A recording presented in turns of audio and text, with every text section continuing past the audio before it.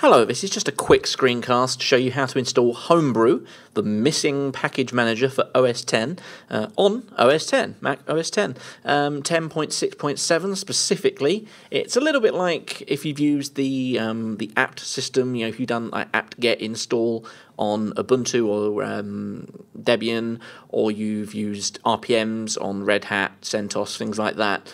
It basically just allows you to install software in a kind of an approved way for that platform, and so Homebrew is a great way of installing a lot of open source stuff, especially development type stuff like Postgres, things like that, on OS X. So I'm just going to quickly show you how to install it, and I'm not going to go into why it's better than Mac ports and all that kind of thing.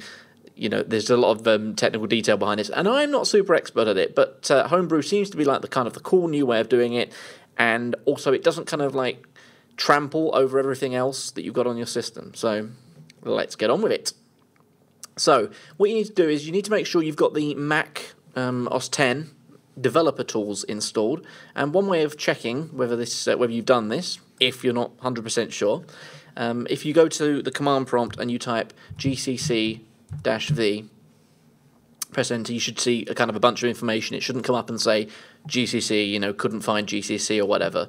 If you haven't installed that, you can either download Xcode 4 from the App Store, I think that costs a couple of dollars, or you can do what I've done and you can go to your Snow Leopard disk, install from there. There can be problems with that version being a little bit older than the Xcode 4, and I must admit that's what I've actually done here. This is a slightly older one, so you'll see how this pans out. But get that installed. You're going to need it. You're not going to be able to get very far otherwise. So then bring up your web browser of choice and search for Homebrew, Mac OS X, or Mac OS X as some people might like to call it. And this is the homepage here, #1 result. And it basically gives you a little demo here, brew install wget, for example, and that will install the wget program, which is used for retrieving files off of web servers and so on. So there's a simple button to kind of do all of this. Install Homebrew today. We click the button, and here's the installation information page. This line here basically uses the built-in version of Ruby to do the work basically. So let's select that. I've selected that. I'm going to use the menus just so you can see what I'm doing, but you might use your keyboard for doing copy and pasting. Bring this into here.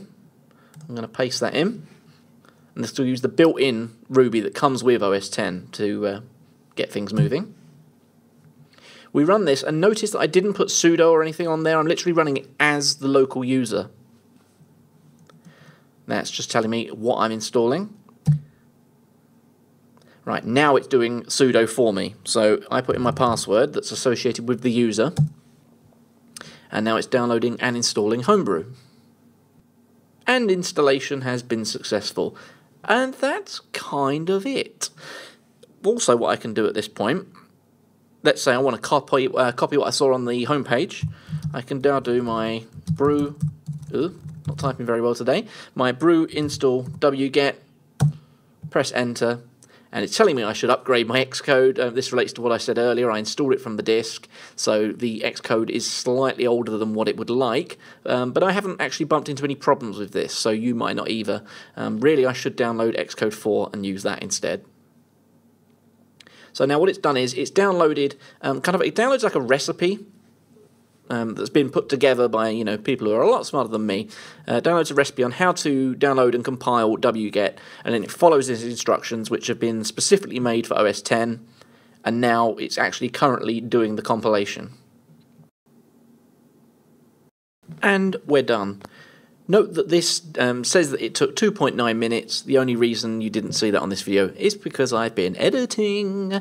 So now we have Homebrew installed, and you can follow whatever other tutorials or guides you have that say just do a brew install, whatever, and now it will work.